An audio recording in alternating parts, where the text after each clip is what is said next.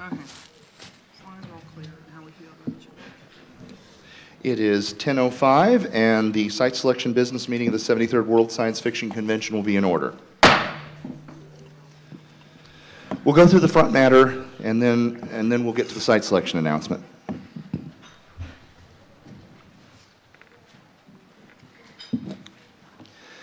I am the presiding officer, Kevin Standley. To my right is Jared Dashoff, the deputy. At the far end is Donald Eastlake, the parliamentarian. To my left is Linda Dinneroff, the secretary. Our timekeeper is Jesse Pershing. The sergeant-at-arms is Joyce Reynolds Ward. She has a staff of people keeping the meeting moving along, doing the people mover stuff. And the videographer in the back of the room is Lisa Hayes. She and her staff have been working on keeping the videos up and running. The chair observes that the videos from the first 2 days' meetings are all online on the YouTube events channel, Worldcon events channel. There have been, in some cases, more than 300 views of some of the segments. I would like to once again thank I would like to also thank DEPCON 1 for their grant towards some of the cost of the additional technical equipment necessary to get those videos online as fast as we could. And I would like to remind people that because of the limitations of the recording equipment, we will have short technical timeouts approximately every 30 minutes. I would like to remind people that these technical timeouts of 1 to 2 minutes, they are short. They may be less than 2 minutes. If you get up and start moving around, the meeting may reconvene around you. In case I need to go back to bed. Let's see, number 4. Once again, you do need to come to the microphone. You need to check off your name on the attendance list. And you need to silence any sound-making devices, such as your cell phones. And if you get a telephone call, you need to quickly move out of the room to answer it. At Ms. Steneroff.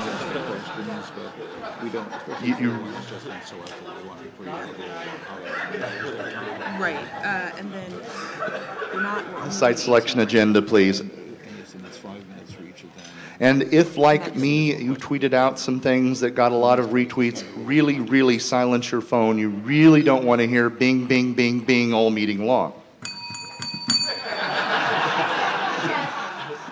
This is the site selection business meeting. The special order of business at this meeting is the presentation of the site selection results for 2017.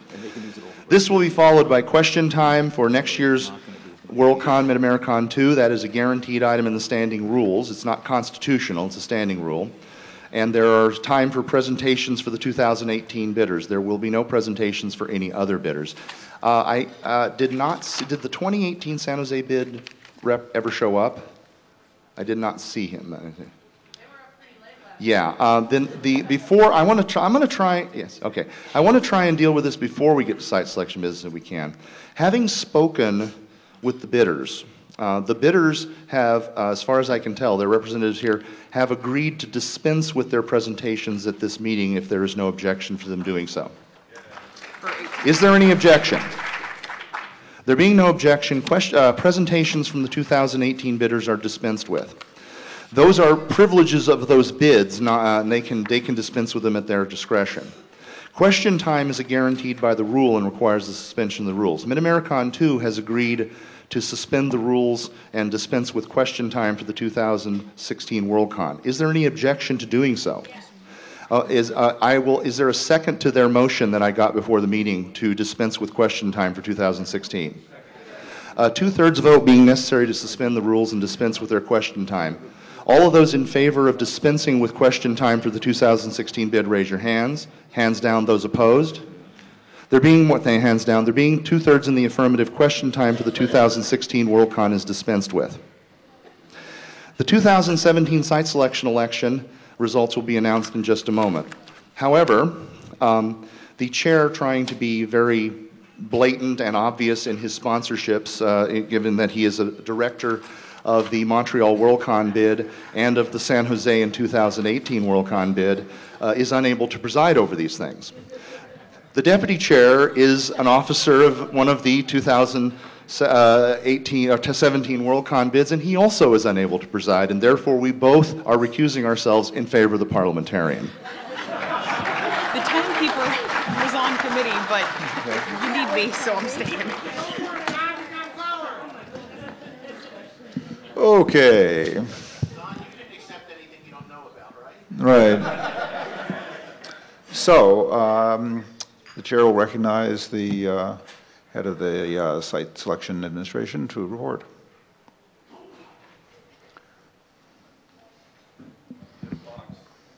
Good morning. I'm Joni Brill-Dashoff, the Site Selection Administrator. This is Judy Bemis, my deputy. The two of us have been treasurers of Worldcons and understand the importance of a proper handoff. I will start, I don't know if this, and sort of knowing in advance that the two people who have recused themselves would have any parliamentary questions I had actually ended up with Don Eastlake in advance to start with. Except for one thing, I was not here for any other business meetings. The Constitution says mail. It doesn't specify postal versus electronic, maybe because there didn't need to be a reason to do that. So this year, knowing that 3 of the bidders were from outside the US, I specifically went through parliamentarian and the div heads all the way up to the chair to ensure that I had everyone's concurrence to allow electronic delivery of ballots. It was not restricted to outside the US, and it was not used solely by outside the US, nor was the Postal Service delivery used only by US citizens. The envelopes with the foreign stamps, I deprived Todd of that, are in the handoff material.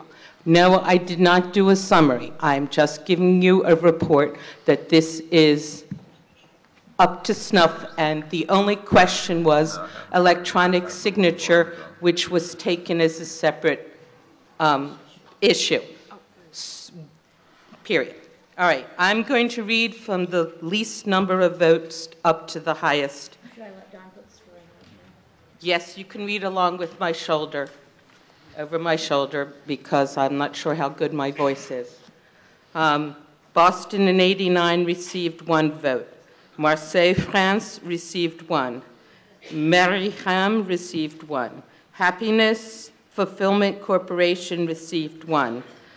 I'm going to abuse this. Gnavoy, Armenia received 1. Gallifrey, Chiron received 1. Minneapolis in '73 received 2. Night Vale received 3. All of the above. Thank you, Mike Scott, for putting them in consecutive time order. For that to be a possibility, there was much discussion about how the filing would go, whether the individual filings counted as a filing for all of the above. It never actually came other than the write-in count of 5. Invalid sits at 1, but that was only the one submitted as valid by payment, which was an X, a 1, a 2, and a 3. There were others that were invalid by duplicate payment for site selection on 1 membership. There were many that were members of Worldcon, this one, that did not pay the voting fee despite being told them that there was an additional fee that was basically the membership for the 75th Worldcon. About half of them paid money to have their votes included, and the other half didn't. There were other people who paid the 75th Worldcon fee, but I have no record that they were ever members of Sasquan. Unfortunately, those, because they paid to be 75th Worldcon members, are in the hands of the actual 75th Worldcon, so I do not have a count of that. I just wanted you to know there were more categories that counted as invalid. And there were people who failed to sign their ballot, which forced them to be no preference. Most of those I caught in advance. The last weekend, before the mail. Voting was 225 by email delivery, and the mailbox in Huntington Valley was stuffed to the gills and cleared out every 2 days for the last 2 weeks. So somewhere in that time, and between those, that was about half the voting by mail in advance. So I apologize to anyone I was unable to get to give me a better signature to be counted. No, I'm not. I'm up to, none of the above actually got 0. People took this seriously. Nippon, for 2017, registered 120 votes. Montreal in 2017 received a total of 228 votes. Washington, D.C. in 17 received a total of 818 votes. Todd, sorry, I crossed my sevens. And Helsinki in 2017 received a total of 1,363 valid votes. Yes, this is Patrick Malloy's counting thing. So, program, sorry. The first thing he figured out is out of the total number of ballots cast, with preference being 2,606, that in order to win, one needed 1,304. Therefore, 1,363 was the clear winner on the first ballot. There was no need for redistribution. I would like to thank everyone for bidding and giving us a choice. This was definitely a vigorous decision based on the number of people who submitted ballots, whether counted in the end or not. I would also like to thank my staff, and congratulations to Helsinki, Finland. Are there any other questions to me as administrator? Right. Is there any other questions or motions? Need a motion to accept. Right. I would like to, a motion to thank the tellers and accepting the results and order the ballots destroyed. Okay, is there any objection? Is there any objection? Hearing none. The tellers are thanked, the results accepted, and the ballots are ordered destroyed. The selection of the 2017 winner is final. Thank you. Thank you.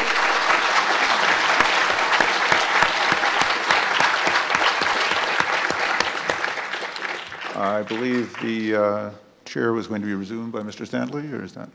Or we? He seems to have forgotten this. I could keep running the meeting if you want. I don't know.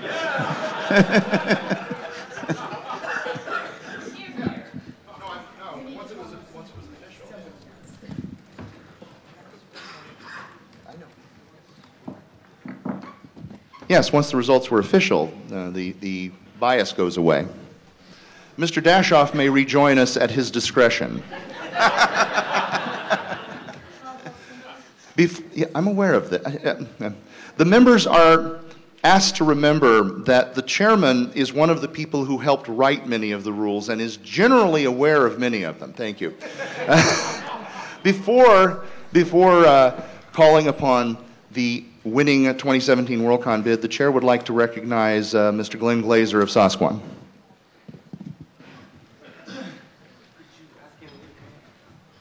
Yes, would the representatives of the winning Worldcon bid please come up to the head as well, please? Where are you? Yeah, Emily? Yes, thank you.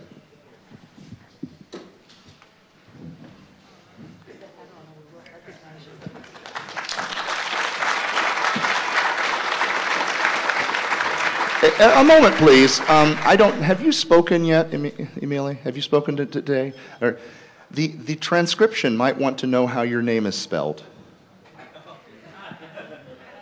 Hi, I'm Emily. E-E-M-E-L-I.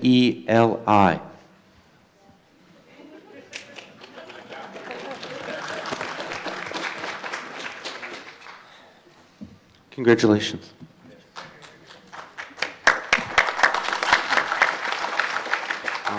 Earlier in this business meeting, the other day, we received a piece of long-awaited good news in that Millfield closed its books. They asked us to keep in trust for them the half of their remaining funds which they chose to disperse. Half went to next year to Mid-American and the other half, as I said, was given to us in trust to give to whoever won.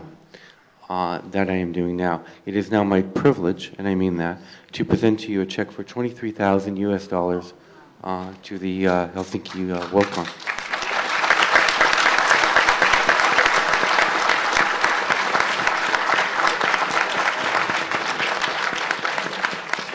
In a technical sense, we are now reached question time for the 2017 Worldcon, which means we have up to, I believe, 10 minutes. Now I'm misremembering. 5 minutes of presentation. Yeah, so 5 minutes of presentation and then questions thereafter. We'll see how that goes. Okay? The chair recognizes Emily Aro. Hello. Cool. Hi. Hi. I don't need to be a bitcher anymore. There is no more Helsinki in 2017. There is Worldcon 75.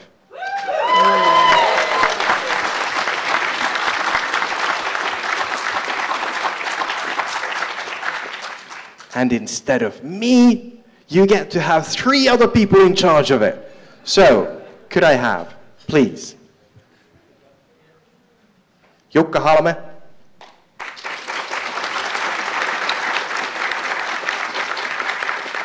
Sayaro,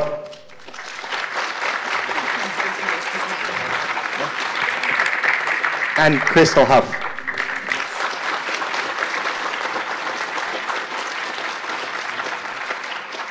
And to just make sure it's entirely unintentional that together they make up Team Ha to make a follow-up to next year's Team LOL.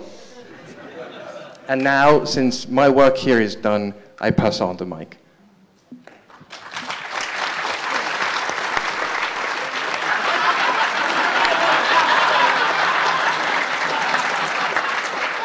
Give them the check, Emily. Stop that man. Give them back their check. Give them their check, Give Emily. them back their check. Emily. Stop that man before he starts another bid.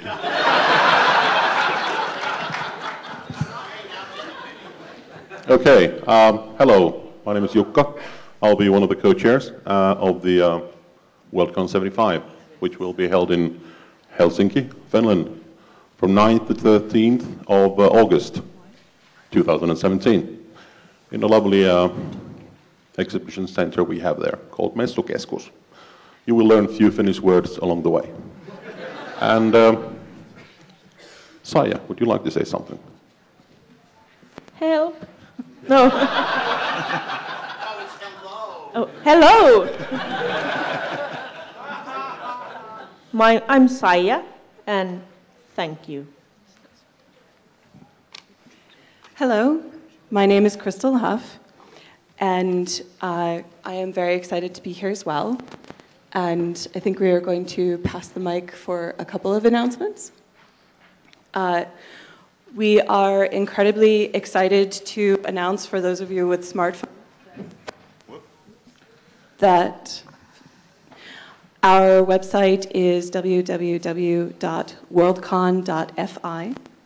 As you can see, there are very exciting pieces of information on this website. If that's going to keep dropping out, you can take this. Pardon us for our technical difficulties, including our guests of honor.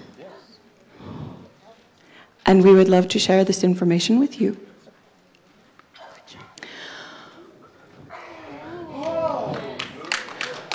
So we are incredibly excited to announce that one of our guests of honor is John Henry Holmberg. He is a Swedish fan.